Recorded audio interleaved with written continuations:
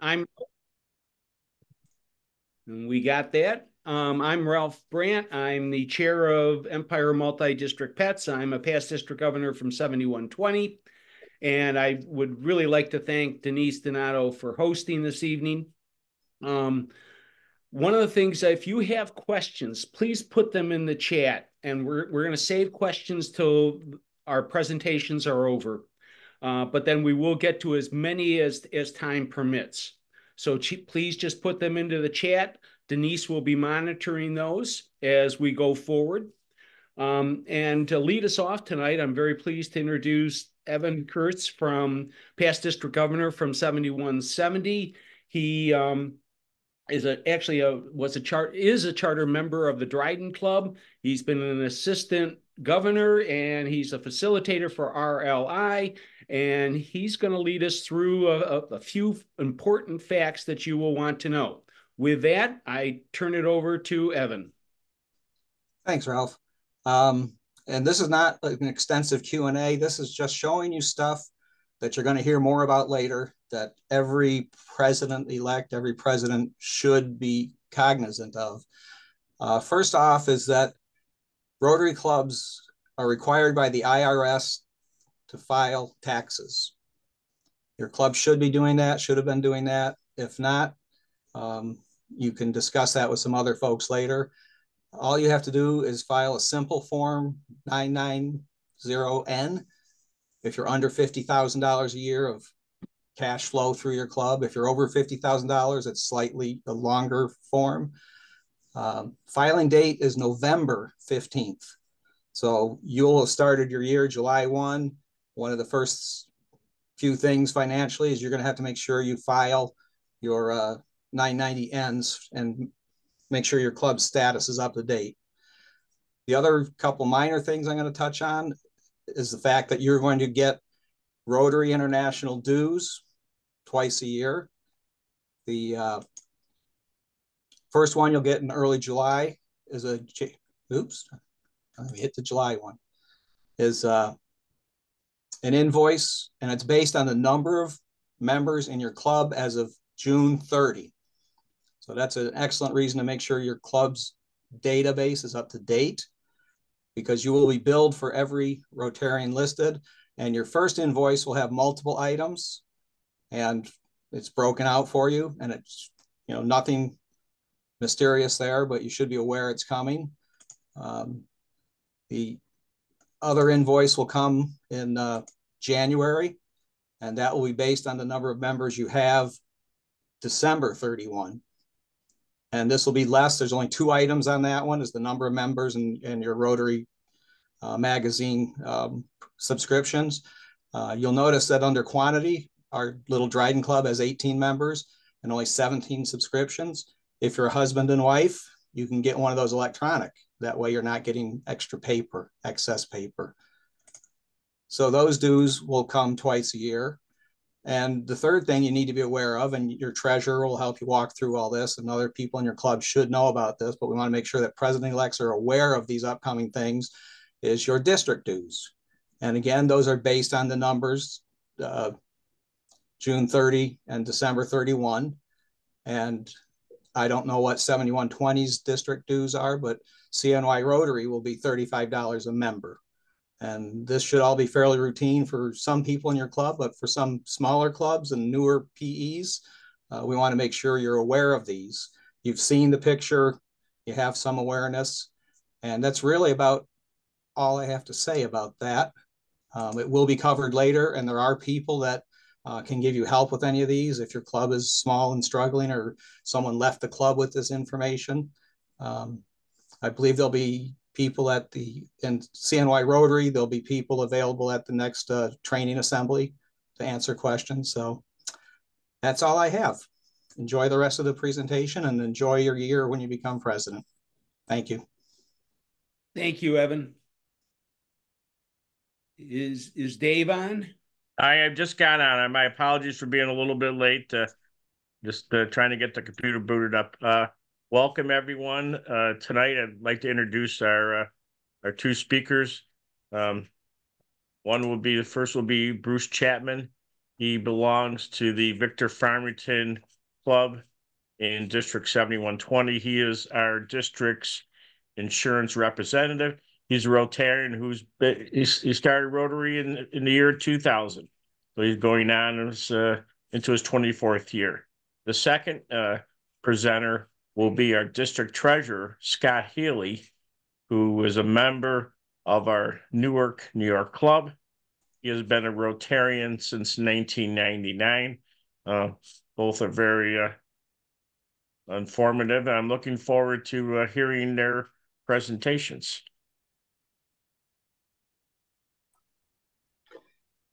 We have start or Go Dave? ahead, Bruce. Okay, so Yep. I'm Bruce Chapman. As he mentioned, I'm a member of the Victor Farmington Club, and I have been the kind of the insurance representative where people in our district, when they have events and they are required to have insurance certificates, they contact me. I process the insurance certificate and get it out to where they need to have that taken care of. I'm assuming that the other districts have someone similar to me, but I've been asked to go over what the insurance covers, and I am going to do my best at sharing my screen. Bear with me here for a minute. I put this on my desktop, but I'm relatively new at some of this, so, or not new, still a lot of practice doing this.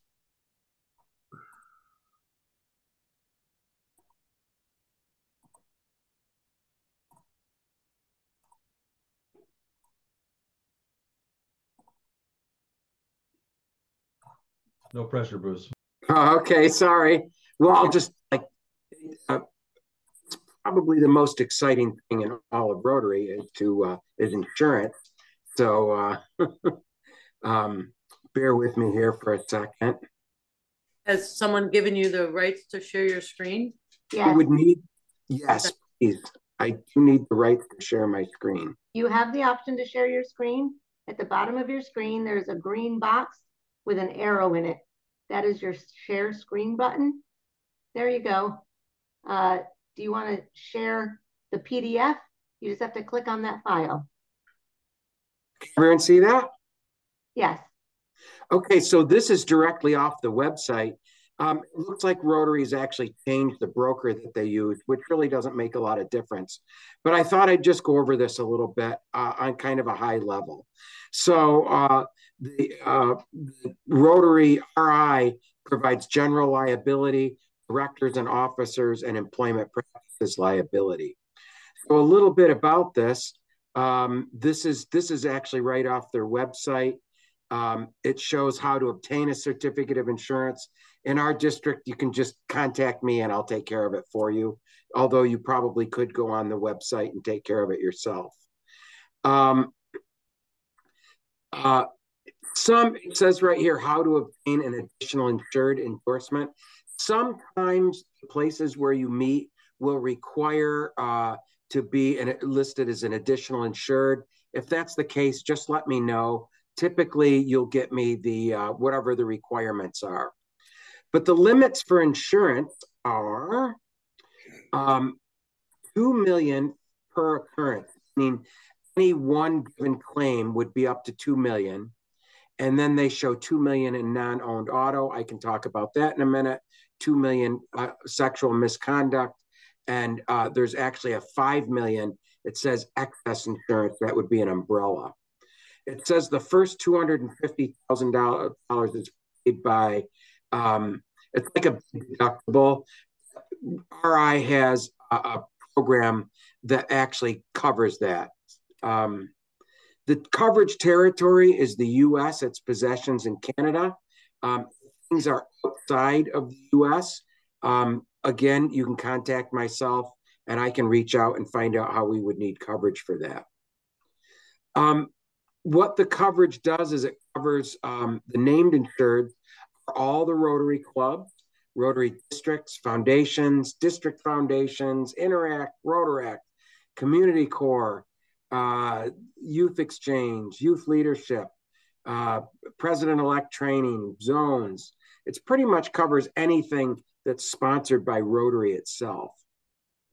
I'm going to flip here. This is important. Entities not covered: provisional Rotary Club or fellowship organizations, action groups, Inner Wheel, Gift or Life, Youth Act.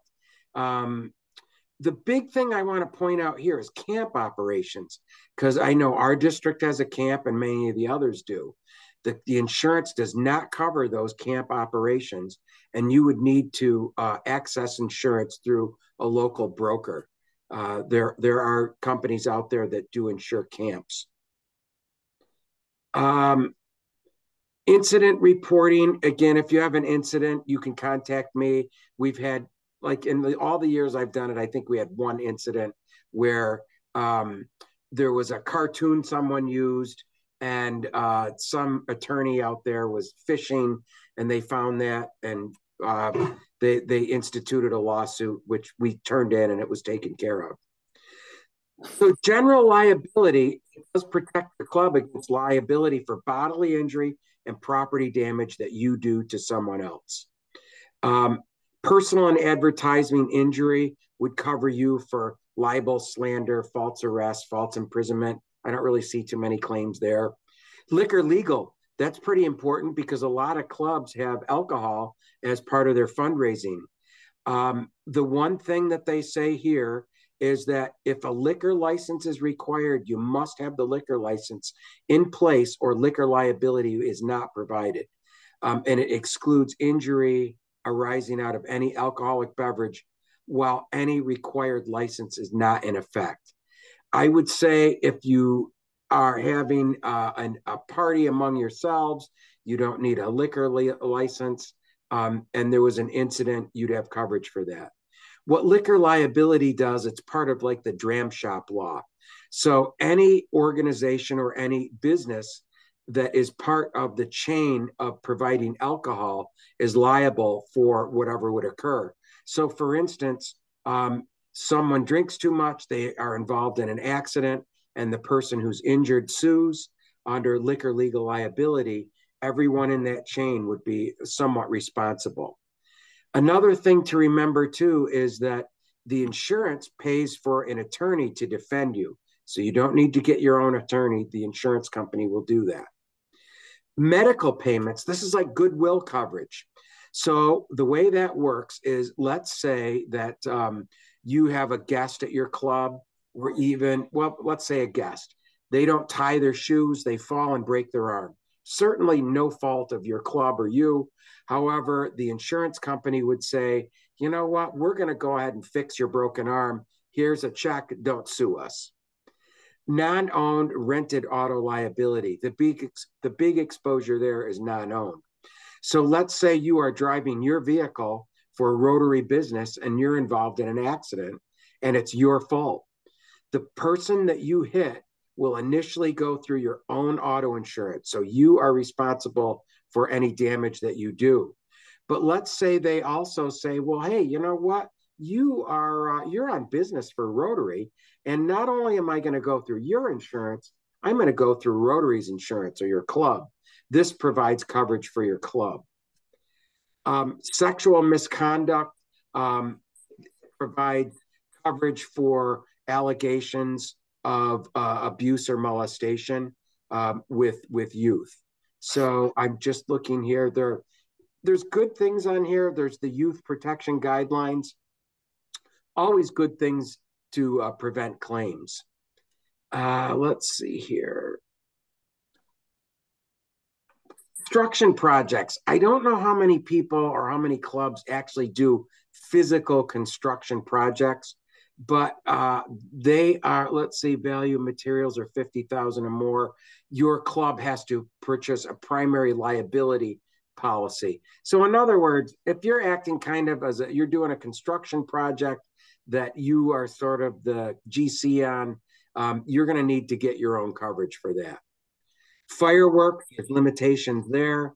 When you sign an agreement with a polytechnic firm, you must purchase primary general liability with a minimum of $5 million. In addition, your club may require the pyrotechnic firm to carry a limit of $5 million per occurrence. So if you are doing that, you definitely want to have that fireworks firm to provide you with a certificate of insurance and name you as an additional insured. Again, Bruce? question. Yes. It's Ann LaRue. What is And GC? please hold. Put your questions in chat. Please Okay. hold your questions. Okay. Again, any of these things, if you have questions, you're more than welcome to reach out to me. Let's see here. If you have an event that exceeds 25,000 people, that'd be a pretty good size event. You would have to purchase general liability coverage for that event. There are policies out there for single event type things that you can purchase that are inexpensive. A lot of it depends on whether you serve alcohol or not. Certain exclusions are on policies, communicable diseases. This became really evident during the COVID. Elder care, no coverage for providing coverage for elderly or Meals on Wheels, things along those lines. If your club provides some kind of child care, there's no coverage for child care.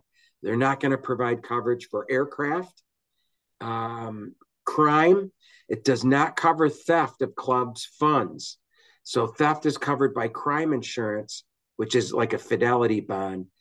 Your club really, they kind of need to determine whether it's something that is important. And again, you can purchase that separately. And property. So if you have, let's say you meet at a special place, which we all do, and you have all kinds of contents and special property, the club, this policy does not cover property, only liability. And directors and officers. But directors and officers, it gives coverage for directors and officers for liability for the duties that they perform.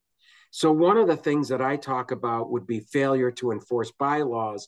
Or let's say your club decided, well, we have some money and we want to invest this money to maximize it, and we're going to put it in Bitcoin. And I'm just using that as an example. But let's say it just vanishes, and the members sue the directors and officers. That's where that coverage would come into play. There's also employment practices liability. And you may think, well, we don't really have employees, but volunteers are covered there also.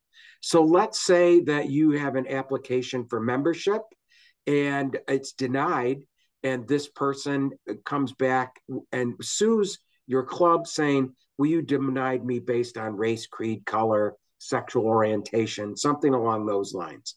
That's where an employment practices liability policy would come into play. Insurance, let's see, there's assessments charged. I'm not 100% sure on how that all works. I'm only giving you the big kind of broad overview. Insured persons on the D&O and EPLI, directors and officers and employment practices. It includes past presidents, future directors, trustees, board members, governors, managing members, insured, any employee, volunteer. It's very, very broad coverage.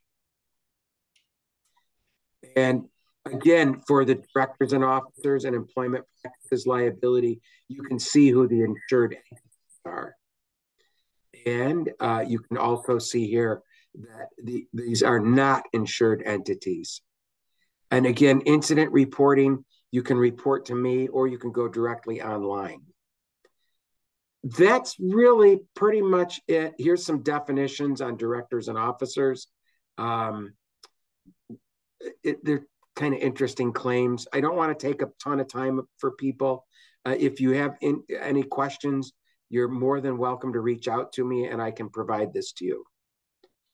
Did you want to do the questions now that people write in or wait till the end, Ralph?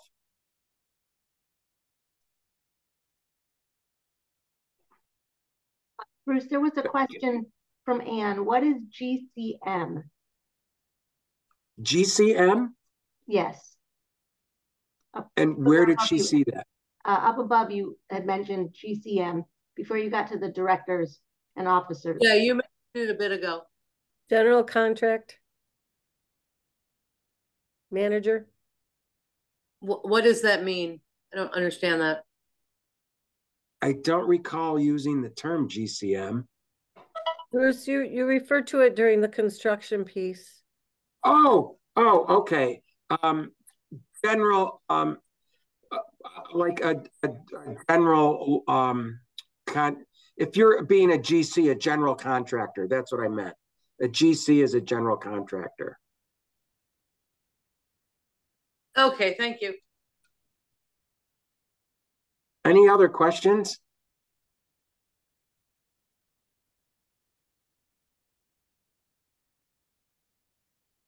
Well, again, it doesn't sound like there's any. There's a lot there.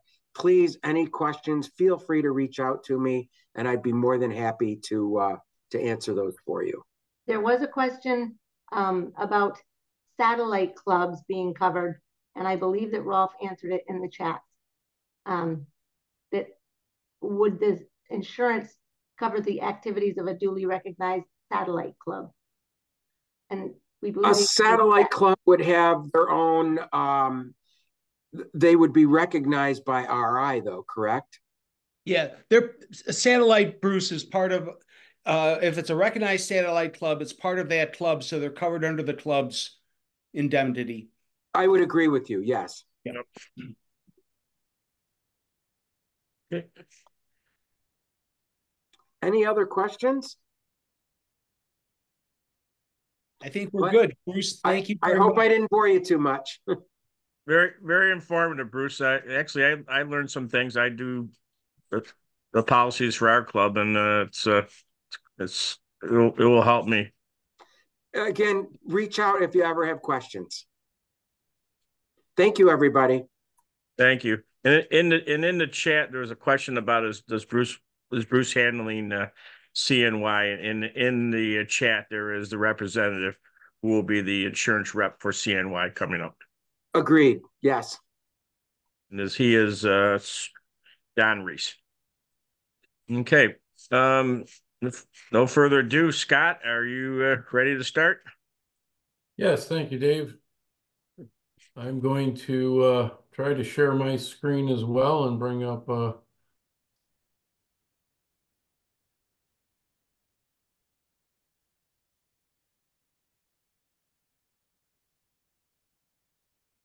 if I can get that in the right place. While I'm working on that, just want to say thanks, Bruce. The one thing that you didn't get correct was the only thing more boring than the insurance is the bookkeeping, accounting, budgeting part of it. So, and you know, I was reminded of that earlier on. So just to start off, in case anybody else is somewhat like-minded, Syracuse is playing North Carolina tonight in the Carrier Dome, and Syracuse is up 23-15. Okay. So I'll try not to look at that regularly, but I may glance down occasionally. So my presentation tonight is primarily about budgeting and some financial aspects for club presidents to be aware of. And I think in many cases, presidents know that they have to rely on other people in their club, including their treasurer, to help with some of these things. So I just want to walk through some of that. I've got slides, and I can make this available for anybody who would like that later as well. But to get started, this is the time of the year to work on your club budget. I know it's the beginning of a lot of training and a lot of planning for your year as president, but you really have to have things done and in place before your year starts. So it's really not too early to do that. Probably the first person you should touch base with is your club treasurer. I think in many clubs, treasurers and secretaries tend to be long-term officers who have a wealth of information and knowledge about what's going on and what needs to be done. And presidents serve once, maybe a couple times throughout their tenure. So use the people who are in those positions to help you out. Determine whether you need to establish a full, some kind of a committee. It may just be treasurer and president-elect, might be include some board members, whatever's appropriate in your club, but get that process going. And then, work on developing some sort of a worksheet. And that can be pretty simple or more complex depending upon your club's finances. I do have an example of that we can go to a little later, so I'll save that for the end. There's nothing really magic about it, but whatever your club does, how they report finances on some sort of a financial report is probably a good place to start.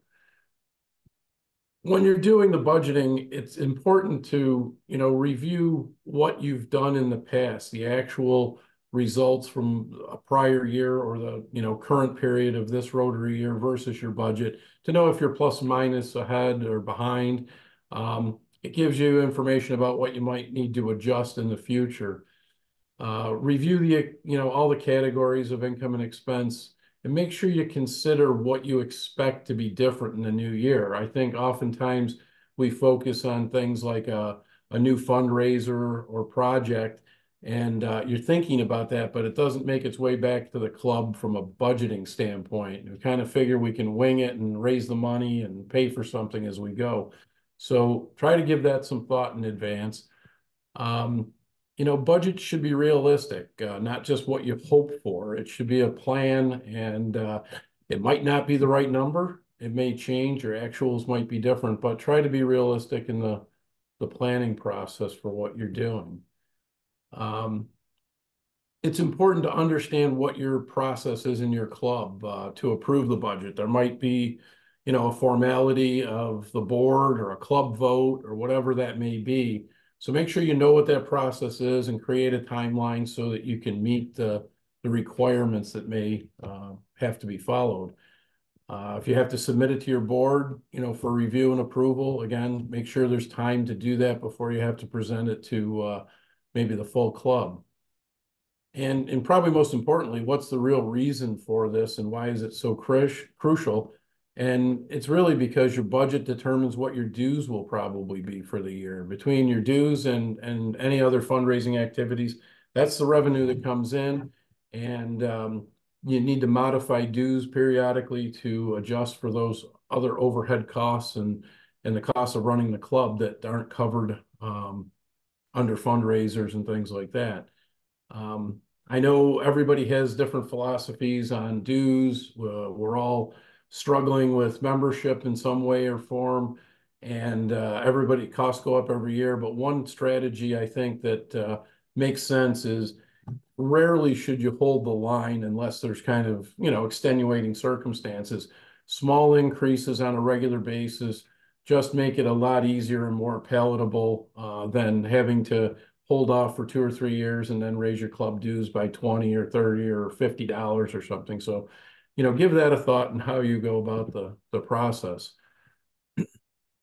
Going to a little bit more of general financial information and policies, make sure you do understand some of your club's own financial policies. Who are authorized check signers? Is it just the treasurer? Do you require more than one signature on checks? Maybe only checks for expenditures over a certain dollar amount, but make sure you're aware of that. Again, a lot of this comes under treasurer's duties, but as club president, you want to make sure that you're aware of what those policies are. And if you need to be a party to some of that, the awareness goes a long way. Make sure you understand where your banking relationships are. Do you have separate bank accounts for your operating funds and separate accounts for fundraising? Some clubs do, some clubs don't. There isn't a uniform answer to that. You might have a savings account or a CD if you have some excess funds that you've accumulated. So just be aware of where those things are and who's authorized to act on those accounts. Again, what kind of a payment process and approval do you have for, paying bills and expenses?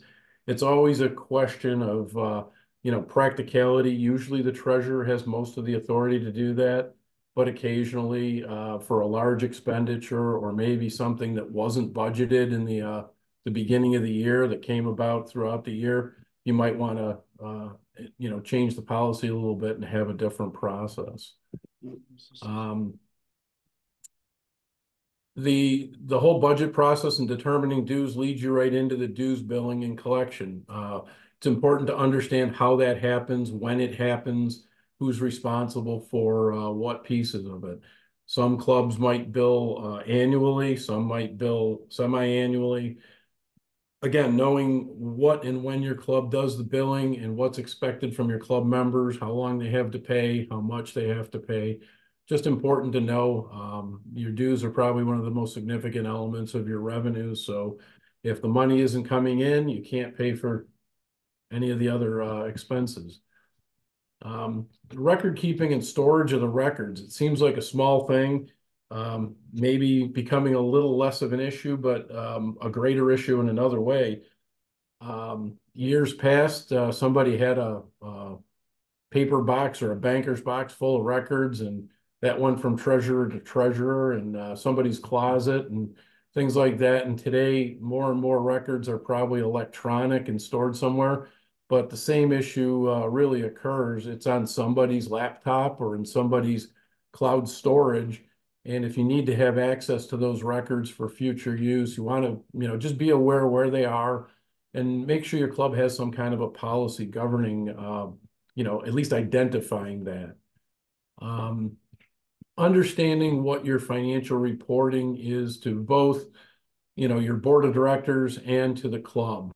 How often, what level of detail you're going to provide. I've been involved in lots of organizations from small to large. And I think sometimes small organizations like Rotary clubs, people have a lot more interest in day-to-day and some of the details. It tends to lead to more frequent reporting. And the larger organizations they rely more on a treasurer, a finance committee, maybe a small group of people to really oversee that function and have a less frequent reporting to the greater group. So again, understand what it is and make sure that you can follow your own club's rules and policies. Another item is just what is the approval process for non-budgeted items? Seems like a small issue, but things come up all the time that aren't planned for a year in advance. You might have very worthwhile projects to do or other things, and paying for it and understanding the process you're going to follow when you do that is important so that you don't run afoul of rules or run into financial hardship that you didn't really anticipate. So just be aware of what those kinds of processes would be. Generally, a best practice that's recommended is annually to have, and I use the word audit in quotes because as a CPA, it has a very specific meaning and requirements. But as kind of a general term, it just means somebody else is kind of looking at records to see that things are being handled the way that they would expect and that their records are retained and maintained in a manner that they can be reviewed by someone when and if needed. Many clubs do this. Sometimes it's just a small group of person or people who have some other financial training, maybe a past club treasurer or something like that will work with the treasurer, review some of the records and just kind of issue some sort of a little bit of a report that everything seemed in order and bank accounts are correct and reconciled and things like that. I think that kind of reaches the end. I'm going to kind of jump back a quick second. PDG Evan was talking a little bit about taxes and dues and things. And in the past, I've kind of covered a little bit of that. But just one important element I wanted to talk about with taxes and some of the finances is many clubs have created their own club foundation in addition to the Rotary Club. And it's important to remember that that foundation is a separate legal entity that requires separate legal governance. It should have a board. It should keep its own records. And that entity also would have to, comply with any tax filing requirements. So it is important to be aware of that. And it might be completely run by a different group than what you're becoming president of in your club. but in most instances, a club foundation works hand in hand with their club and the club board to determine how they're going to spend their money and what kind of fundraisers they're going to do. So be aware of that. There are also tools, not the easiest for everyone to find, but there are tools for you to look up and determine whether you are still in good standing or if your club hasn't filed for 3 or more years. The Internal Revenue Service can revoke your tax exempt status. And there are steps you can take to get back into good graces, so to speak. But there is a way that you can check on that. So if it's something that anyone's interested in where you're not sure of the kind of situation you're in, I'd be happy to try to help out. I just was doing that for a new client that I took on. It was a small charitable organization, and they knew they hadn't filed. And sure enough, their tax exempt status was revoked in 2018, I believe. So it wasn't real recent, but we're going to try to get them set straight and on the path to doing things a little bit differently and a little bit better going forward. So that's it for what I have. Be happy to take questions.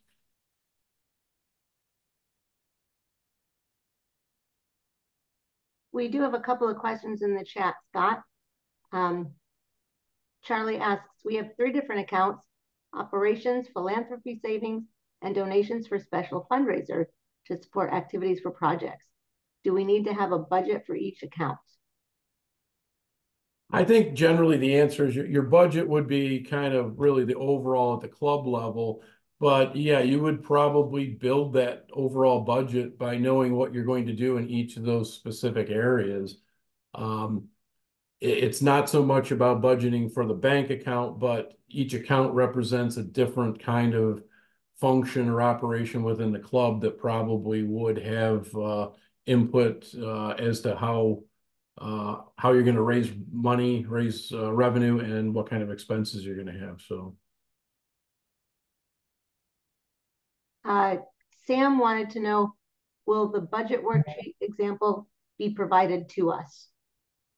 Yeah, we can make that available. In fact, I can probably try to bring that one up while we're doing this. I think that's this one here. And just so you're done with your PowerPoint, right? I can take that down? Yes, yeah. Oh, you're sharing the copy. Yes. Okay. I don't want to take the example down if you're sharing the example. Yeah, so this, what's up here now is this budget worksheet. This is actually a document that is available on the RI website. Again, I just checked for it the other day and it hadn't changed from what they've had and posted in the past. It's probably buried a few layers deep somewhere. So I can share this with Denise and we can get it out to the group. But if you kind of look, I know it's a bit small and it's broken up in categories the way this was presented, but down the rows down the side are basically income from different types of things, operations and charitable. Expenses, again, are kind of broken up into areas for operations. In this case, they have like secretaries type expenses. There's a line for district dues. We talked about that. You've got district dues. You've got Rotary International dues, meeting expenses, things you have to cover out of that, conferences, assemblies, committees.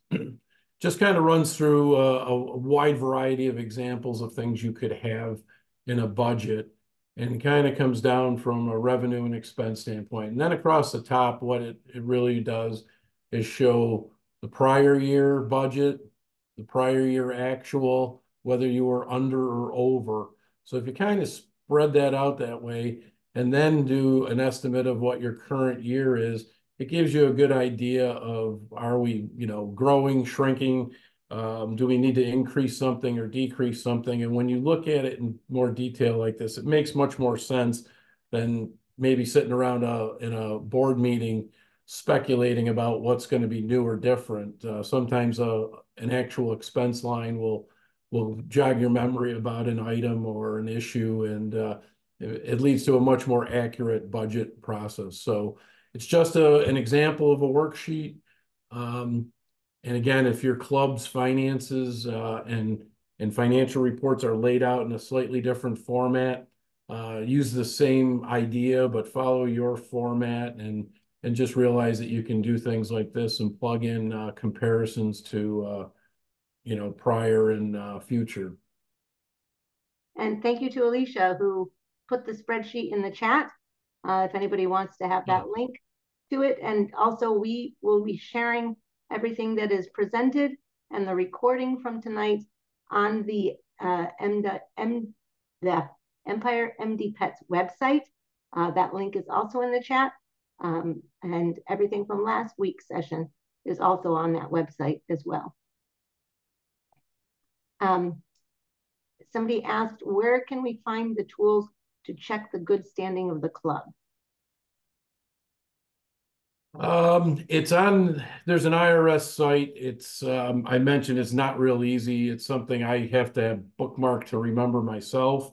But if you go to irs.gov and search for tax exempt entities, you'll probably come up with one of the buttons to hit, and it asks you to search for the entity, and you can search by name, location, tax ID number. There's a number of different parameters, and sometimes you have to try to narrow it down using more than one to identify it. But I did one the other day, and I didn't know specifics about this entity, so I was using a variation on their name, but because I knew the location, I was able to find that one, and it will tell you, when your status was revoked, if it was, and if you filed recently, a separate lookup, you can usually actually look up and obtain a copy of the report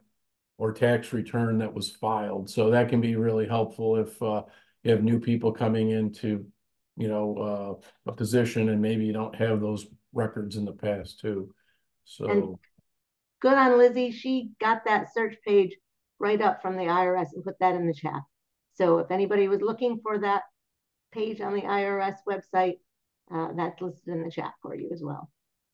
And a really good reminder from Jim Amell, who I leaned on a lot when I was district governor. If your club doesn't have a foundation, make sure the fundraising portion of your club income isn't supporting operating or overhead expenses. Said differently, dues and other operating income should cover operating expenses.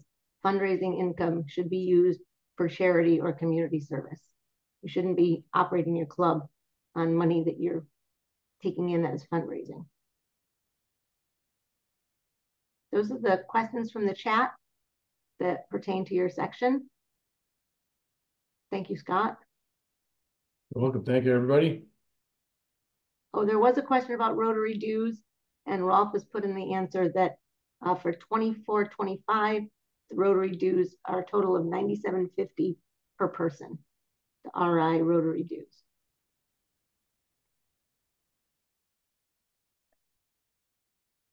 All right, are there any last questions from the group before we wrap up for this evening? All right, excellent. Can we take down the share so we can see each other? Thank you so much. Thank you, Evan and Bruce and Scott. This information is, as you mentioned a couple times, not the most exciting stuff, but it's so important, and you did a great job of really highlighting for our incoming club leaders exactly what needs to be on their radar. Maybe they don't have to be in charge of it all. Hopefully they have a good team supporting them, but they definitely need to be aware of all of these things. So I just have a few wrap-up announcements for us this evening. And the first thing I'm going to do is put a link in the chat for you, another one. And this one is to a simple form where we're asking for your feedback in advance of our in-person PET session next month. We have a panel discussion on diversity, equity, and inclusion, as well as a breakout session on mental health. And the facilitators for both of those have asked for your feedback and thoughts in advance. So if you have questions on those topics that you're hoping they'll be able to address, we want to hear from you now. So you can use the link in the chat to submit your feedback for us. And we'll share that each week leading up to our big pets. We still have that event open for registration. Your time is starting to run out though, so please don't wait. If you're going to come to Syracuse March 15th through the 17th, we are at a new location this year, a different one. Not new, it's actually pretty old. We were there many years ago, but it's completely revamped and it's really, really nice. And that's the DoubleTree on Carrier Circle in Syracuse. And you can go to RotaryEmpireMDPETS.org to register to attend. Your club has already paid for you to be there. You do need to register though to let us know you're coming. And if you need a place to stay while you're there because you're not local and can't commute, we arrange for a nice low rate on the hotel. It's $140 a night, but that runs out next Monday, February 19th. So don't sleep on that because we extended that for another week. So yes. So please take advantage of it. Doesn't mean you can't get a room after, but you might pay more, and we certainly don't want that to happen. Our next virtual session is going to be Wednesday, February 21st at 7 p.m. in this exact same Zoom room, same link. And we'll be talking about public image, how to represent Rotary's brand beautifully. So be sure to invite anyone from your club who would benefit from knowing about logos and images and graphics, your newsletter editor, a social media person, your public image chair. It's a Zoom session, so the more the merrier. And I do want to also take a moment, as we will do each week, to thank our sponsors for this year's PETS training, Haran Insurance and Best Travel Partners, both Rotarian-run businesses. Haran Insurance is located in Baldwinsville, but they can serve you wherever you're at in the Empire District. Their office is friendly, responsive, and they care. And because they're brokers, they can shop around to get you a great deal on your home or business insurance. You can visit them online at haraninsured.com, and hopefully there'll be someone there you can meet in person at our in-person weekend. We also want to thank Best Travel Partners. They will spoil you with the highest quality, most personalized travel service available. Visit besttravelpartners.com to start planning your next trip and speak with Rotarian Ann Demirs at PETS when you see her there. Finally, I put the link in the chat way early on, so if you got here right at 7, you might have missed it, but you can follow Empire Multi-District Pets on Facebook, and we share a lot of helpful tips and reminders. That's also where we'll let you know when all of these resources and the recording are available on the website later this week. So we will hopefully see you next Wednesday at our next session. Thank you, everyone.